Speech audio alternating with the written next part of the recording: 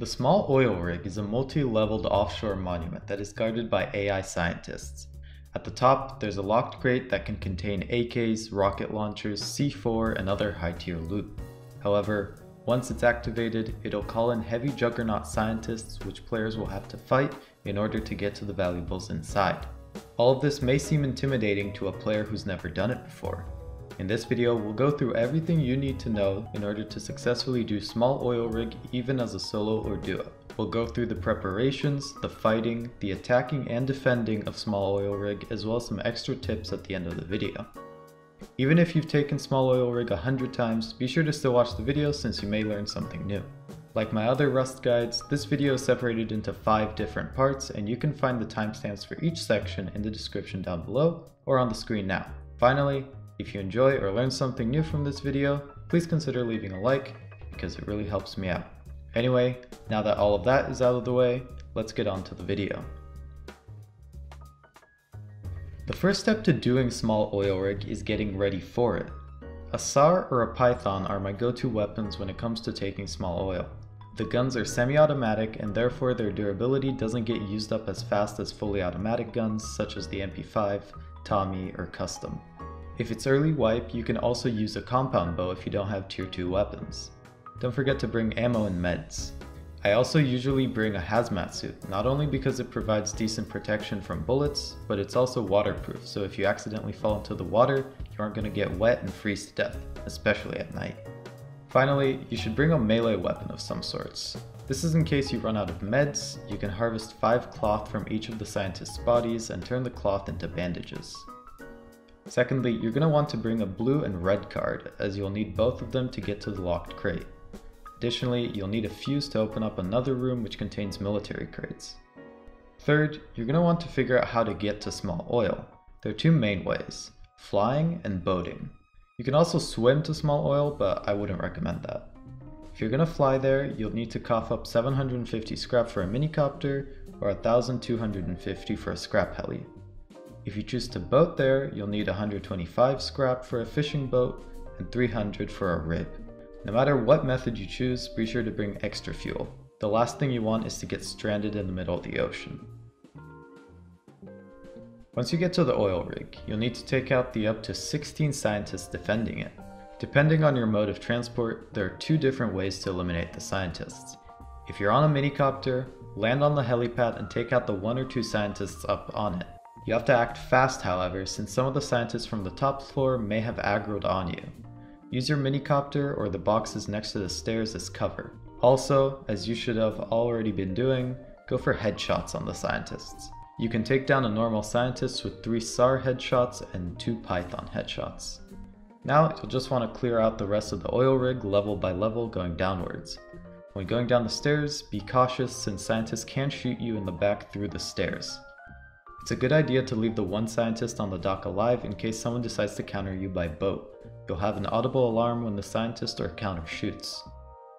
If you've come to take small oil by boat, take out the scientist on the dock from afar, then boat up to the dock and slowly and carefully go upwards.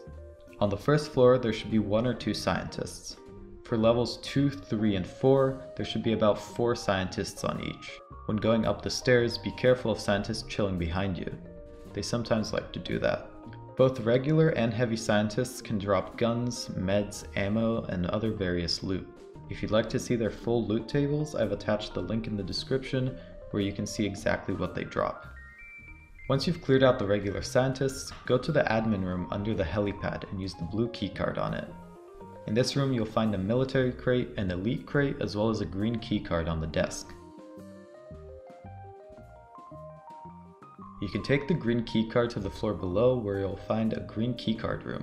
It contains 4 brown boxes. You can also go to the fuse room, which is to the left of the admin room. Go around back and pop the fuse in. You'll find 2 military crates in there.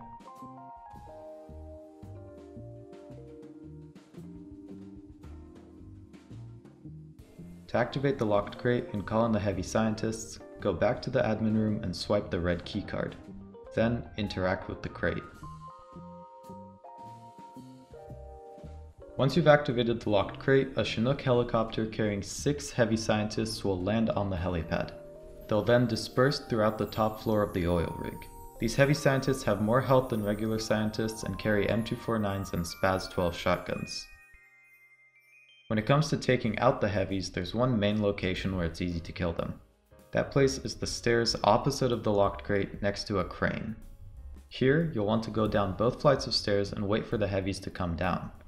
You can go up and try to aggro them, but be careful not to aggro more than one, since they can easily overpower you. On the stairs, it's really easy to get headshots on them since they're walking straight at you. Also, there's plenty of cover down here, and you can run if you need to. Just keep in mind that if they get too close, they will push you. Since the small oil rig is a monument that can spawn some of the best loot in the game, it's a monument that's usually contested. With that in mind, here are a few tips that can help you attack or defend. When attacking, avoiding the staircases is crucial since there are fatal choke points where defenders can hold knowing that you'll come up from only one spot. Knowing ways to climb up the oil rig is insanely important when countering.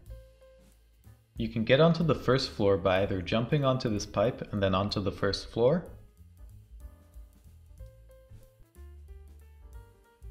or by climbing up this ladder. This can be especially useful if you're countering and you think someone may be watching the stairs. If you have a teammate with you, you can boost onto this tank to surprise any defenders holding at the top of the stairs as well as in this area.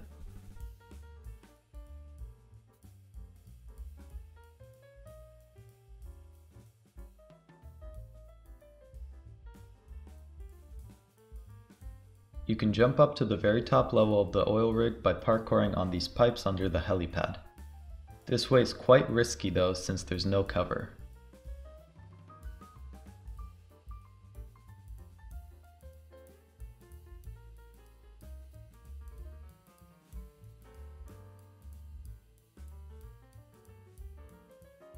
You can also get up to the top floor from the third floor.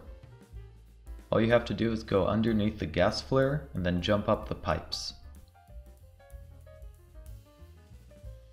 You can look down at the dock if you jump onto this box. This can be really useful if you hear someone coming to counter you by boat. If you're stuck on the top floor and want to surprise someone on the level below you, you can jump onto these boxes and then onto this white tank.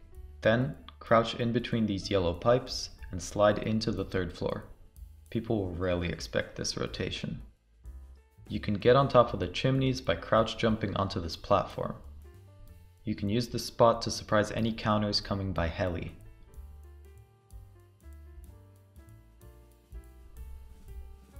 Once the locked crate is activated, the Chinook will show up on the map. Therefore, people will know when oil is being taken and they may try to counter. If you're cold while on the oil rig, you can come up to the gas flare to warm up. The oil rig will only reset if all the heavies are dead, there's no players in the vicinity, and if the locked crate is completely looted. Alright, that's all I have for you in this video. I hope you learned something new. If you happen to enjoy the video, feel free to drop a like, and if you want to see more content from me, consider subscribing. Also, if you'd like to share any feedback or criticism, please do so in the comment section. I'd really love to see what you have to say. Additionally, I also stream on Twitch, so if you'd like to catch me playing something live, the link is in the description. Finally, I have a Discord server where I post announcements, memes, and other stuff, and if you'd like to join, the link is also in the description. Other than that, I hope you have a wonderful day, and don't get too fucking oily.